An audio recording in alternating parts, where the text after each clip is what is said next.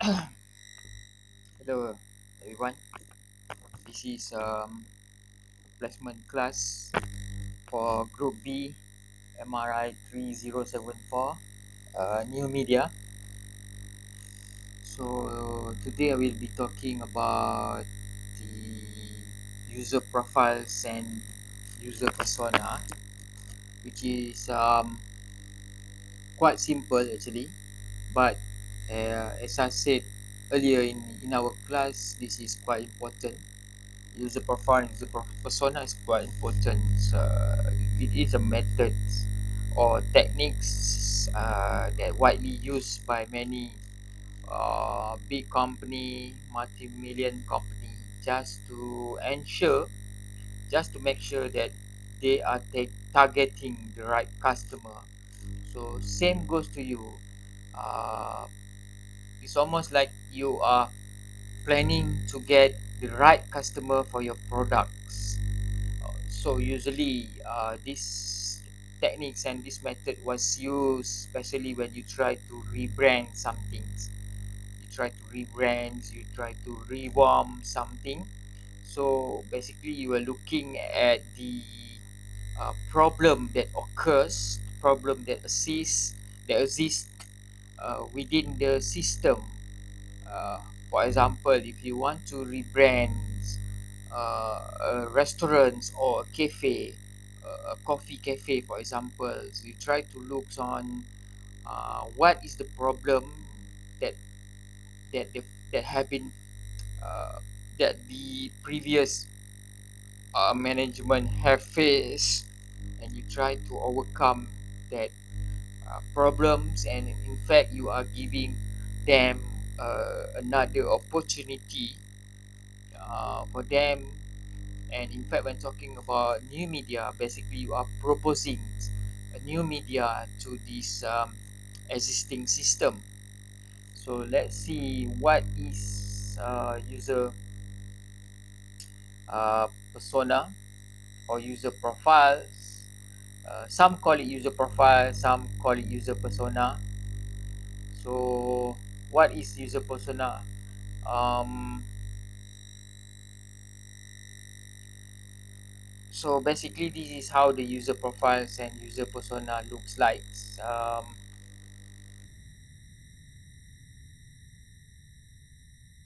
as you can see, you have a biography about your user, and age, occupation, income, status, and locations, and what is the needs of your user, and what is their problems, what is their frustration while experience the old system.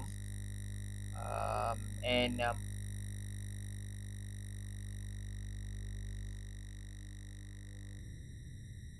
and So basically, user personas are representations of your apps or website user base segments.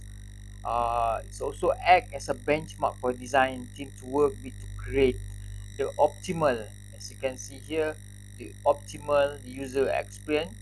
Although it is fictitious, which is a fiction, which is you make it up the user profiles, you make it up your user. But basically, before you come up with these user profile and user persona, basically you have did some research on your user. Basically you did some research on your user, such as a simple research can be a survey, then or maybe an interview to your user, so that you get an experience on uh, who is your user while you come up with these user profiles and user persona. I like to stress the importance of these user profiles in user persona, which is back then, when I was in the industry, we don't really know, about these techniques. So by right, we are designing uh, or rebranding a product that is not desired, that is not needs by the user. So it's almost like you are wasting times and you are wasting your client money. But when you are curating and you are making up these user profiles and user persona, at least you have uh, 60%, 70% confidence on who is your target audience, who is your customer, who is your user. So basically, the structure of user persona consists of both fictional name, which is your create anyone's by based on the fictional name, a picture of the person to make it real. This followed by a short biography, along with descriptions of their age, gender, occupation, hobbies, like and dislikes, which are non-fictional. I repeat again, which is non-fictional, and but based on real aggregated data. So as I said here, it was based on the research data, which is survey, interview, observation. Sometimes they use a comprehensive research method to gather, to gather the informations about the user or informations about the customer. Um, how a user persona works, make it easier to remember who you're designing for, as the user of the product might not be the user of your own, and user persona turn the user into actual person you can get to know and conceptualize. Remember the key word here is you try to conceptualize. You try to conceptualize who is your user profile or who is your customer. And it is quite important for you to explain to the new client, to explain to your client, especially client which is a non-designer. So it's much easier for you to visualize these user profiles, who is your user, who is your target audience, by doing these user profiles and user persona. uh, this is because user persona turns the abstract concept of the user into a person without feeling and emotion. So basically, your client have a much more clear understanding, a clear view on who is their potential target audience, who is their existing customer, who is their new customer, and all that. So as you can see here, turns the abstract concept of user into a person with thoughts and emotion. Helps you know who you are designing for. You represent a group of users with similar goals and characteristics, whereby you not design something that cater for everyone, but in the end, it's not every group was required or was needed your services or your products. You are target to a certain groups, and you are really personalized. You really try to understand the certain group rather than most or all the groups. Helps you to get to know user more closely to create better experience. So this is the promise of creating user profiles and user persona, which is you are try to create a better experience for your customer or your potential customer.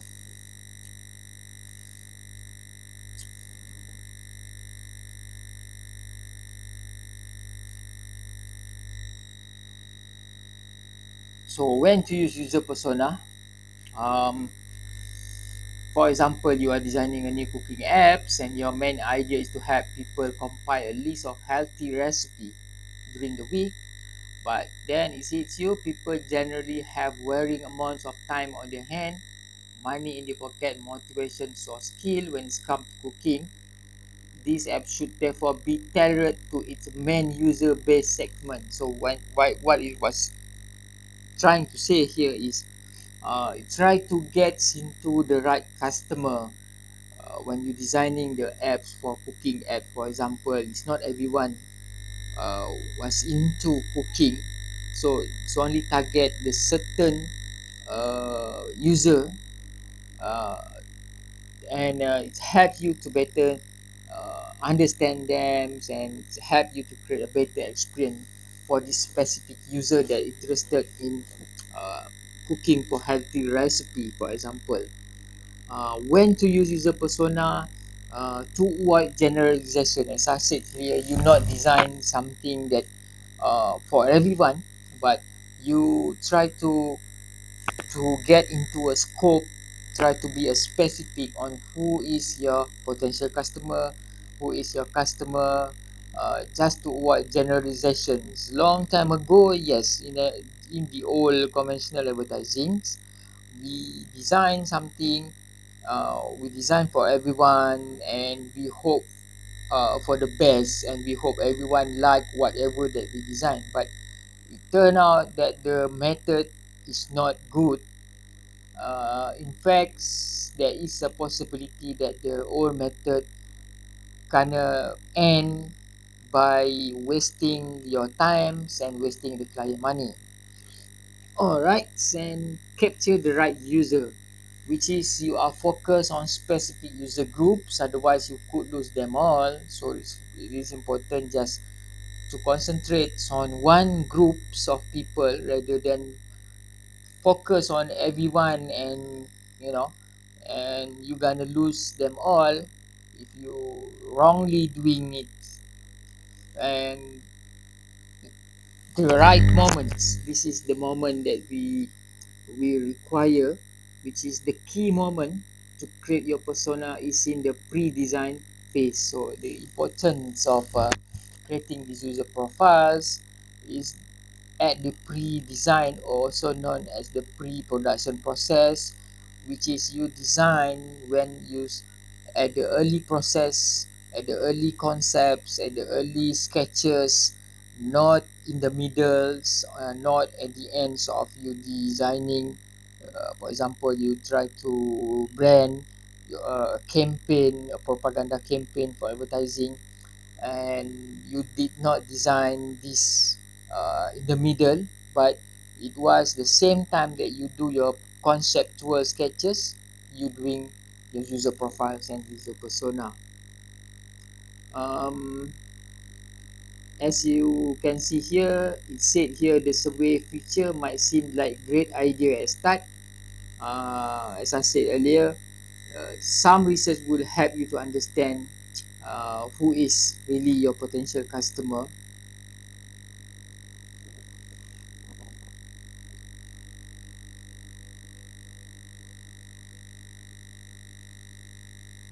So how it can help you in terms of designs, is help you to adapt design based on research with users. Uh, so you do a design research um, with your user. So basically you are understand more who is your user and what they really require and what they really need. Give you The second one is give you key user data, improving efficiency and saving times and resources. In fact, it's gonna help you base your user interest on the facts, not assumption. So this is the most important part, which is we did not assume that this is what your user want. But when you really study, when you do really research on your user, and you make it user profile, basically you are uh, giving them the real facts. You are present to your client the real facts and not just some assumptions. And Netflix, yes, Netflix is a great example of an organization getting its product rights for its user. It avoid the basics and maybe outdated business idea. They let's aim to satisfy everyone, doesn't contain every movie and series possible, instead include films and series based on research. So it's almost like uh, the Netflix itself was conducting research and use user profiles and user persona to make sure that they have the right target audience. So that's why your Netflix compared to your mother, compared to your father, is different, different interests.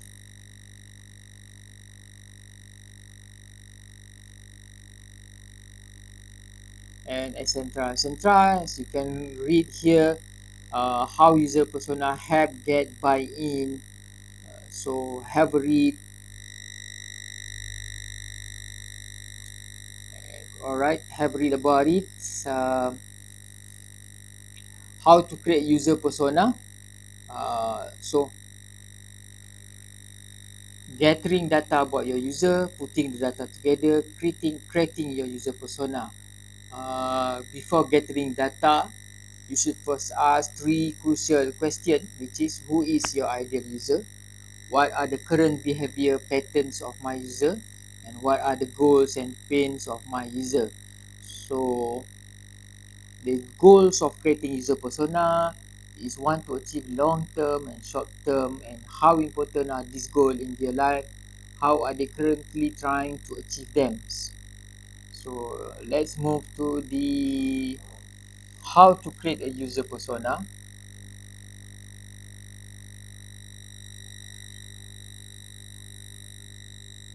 So this is another good example. Over here you have your the names, fiction name of your user persona. Then you have little bit of bio about your user profiles and user persona. Uh, let's say for example, you are rebranding a coffee cafe, and you try to look on three user profiles. Even for this first assignments, I require you to come up with three characters of user profiles minimum.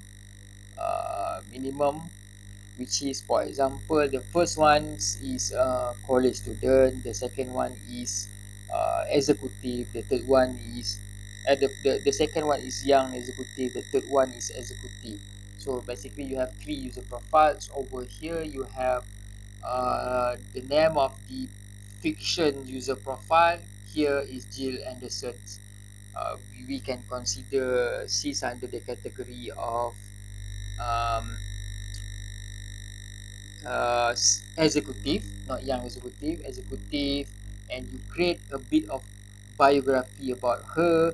For example, if you are doing coffee cafe branding, so you are saying, Jill uh, love to love to go travels, hang out with friends. She love to do she love to do her works at the coffee cafe instead of uh, four corner office. So she was looking for a good coffee cafe that not only produce a good coffee, but plus provide so many other services, and plus other good food.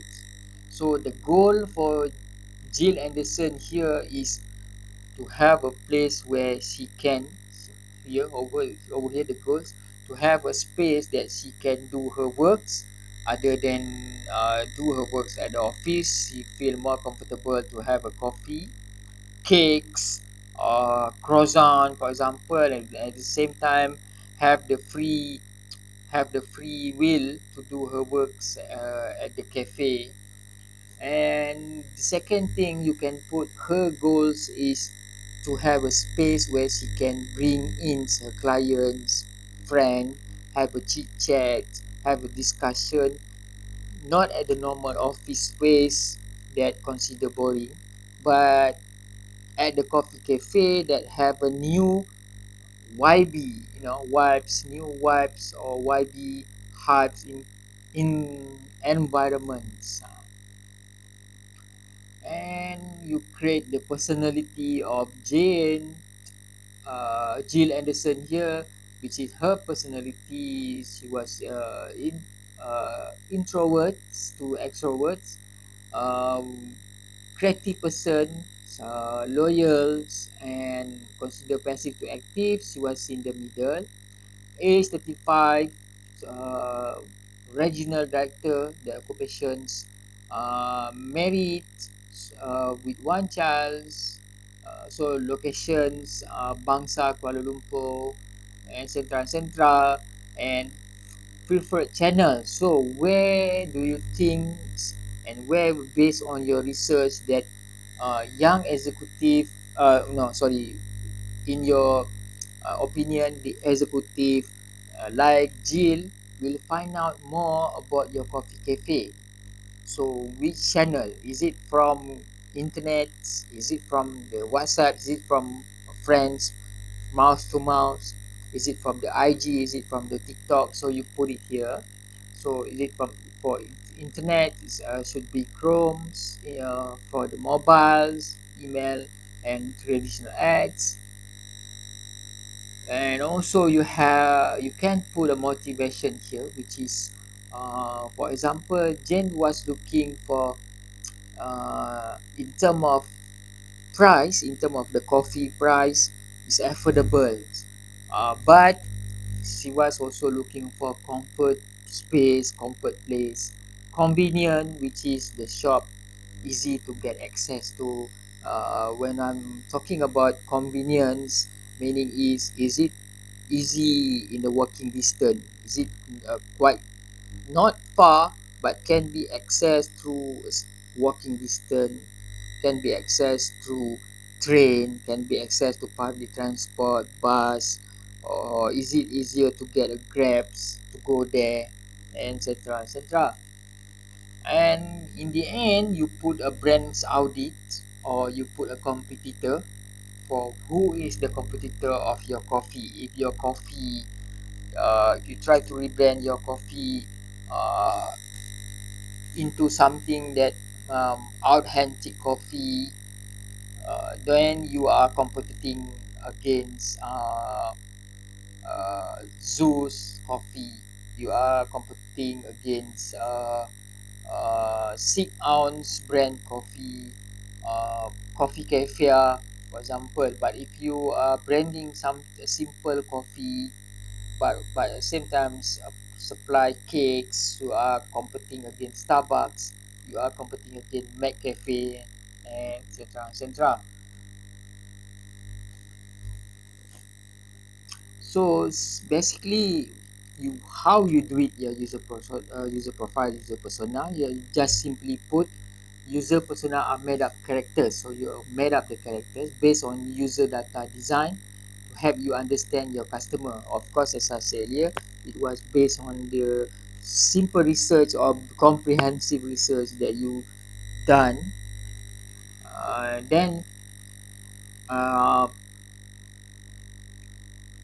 by applying data and analytics, you also try to study the user experience, customer pain point. Customer pain point basically what is your customer dislike when she or he go to the coffee cafe. Usually it's almost like the uh, waiting time is very long. Instead, Jill want to buy the coffee online but find out it's difficult to buy the coffee online, or buy the cake online. The environment is not so pleasing. So this is the customer pain points. And you have a social media as your channel, as your channels, which is you put as many social media or multi-interaction platform as your channel to advertise your coffee cafe. uh, and site design, not too much, writing, voice, not too much, but the most important here again is brand identity. So you try to branding the identity of that coffee cafe. So that's why you are really get into this user profiles and user persona, other than the second, uh, which is user journey mapping that we just learned last week, which is quite the most important and most useful and most strong method, which is user journey mapping. So what is user persona? Thinks of user persona as a representative of a broader customer groups. So basically you can put the personal background. For example, I'm going to zoom here. Let's see if I can zoom it. All right. Personal backgrounds. So for example, your user profiles. First user profile is college student. So should be age around what, 18 to 20, 23 years old, 25 years old, and single, educations, undergraduate, For examples, uh, so this is a good examples, goal and challenge. uh, you have a company information for young executive and all that. Okay, I try to zoom out. All right.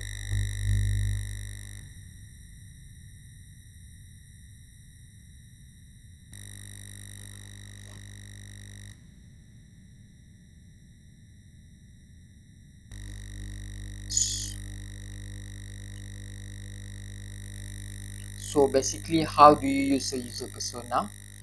When you are doing research on the products and the user, you and your team encounters an obstacles or need help making a decision based on customer interest. So basically, you are base your research, your user profile based on customer interest.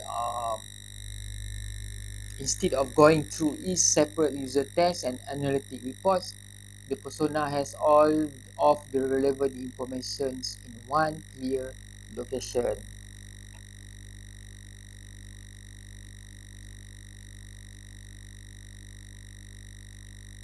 So this is another examples of your user profiles and user persona.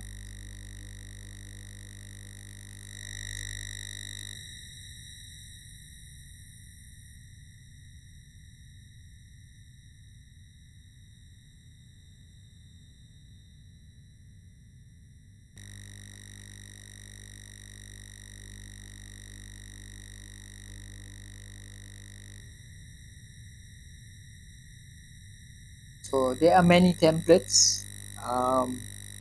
templates of doing user profiles and user persona. Basically, you can choose one. So this is another templates. Buyer persona profiles.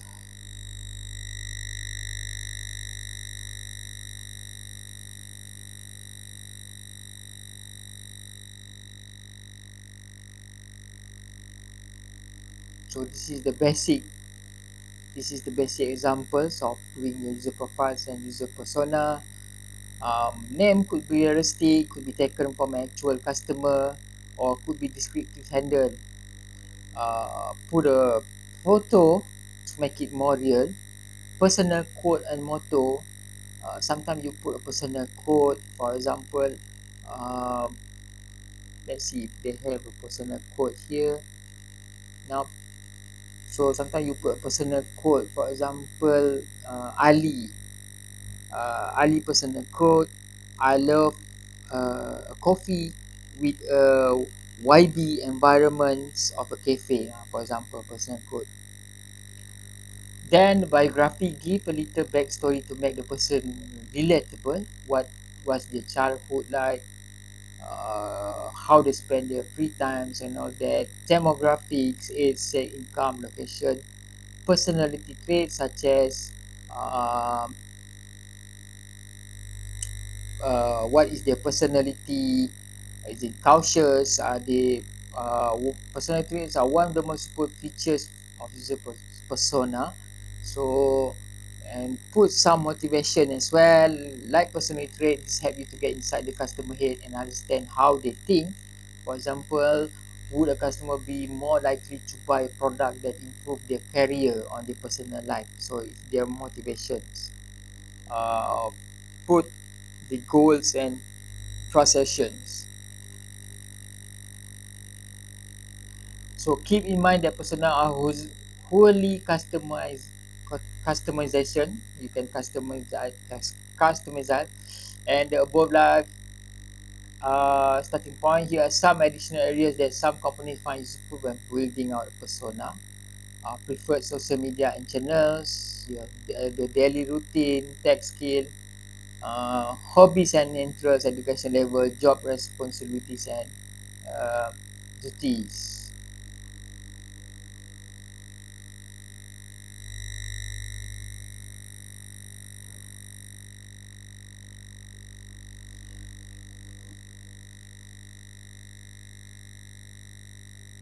Okay, have a read through all these to get more information. about user profiles and user persona.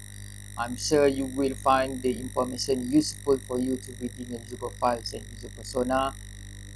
Okay, remember, this is considered as part of the assignment 1, which is what is required in assignment 1 is your logo branding.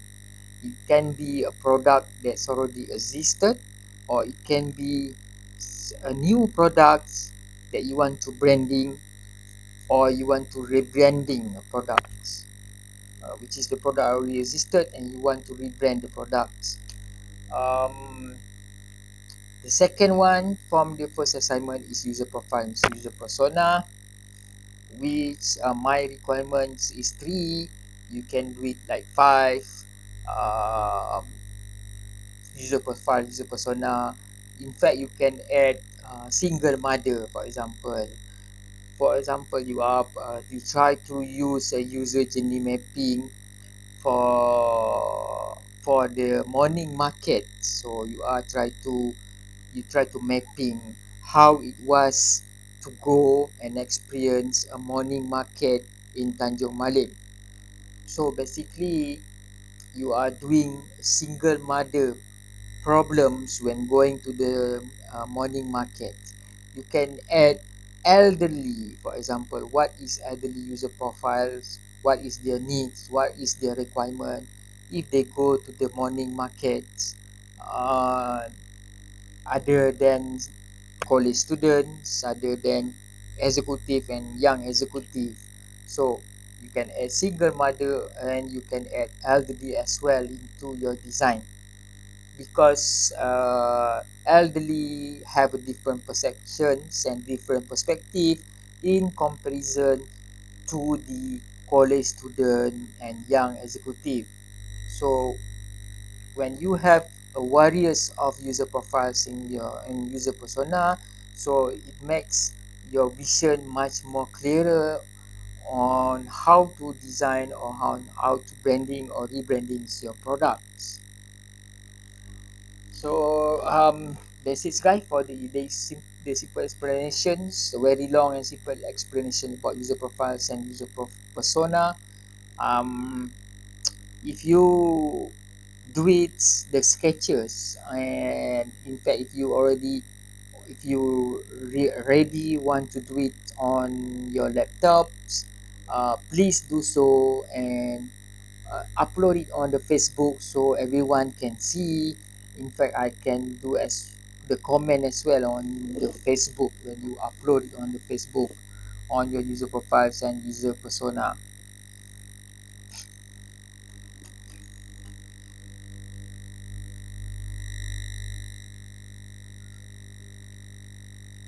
So that's it.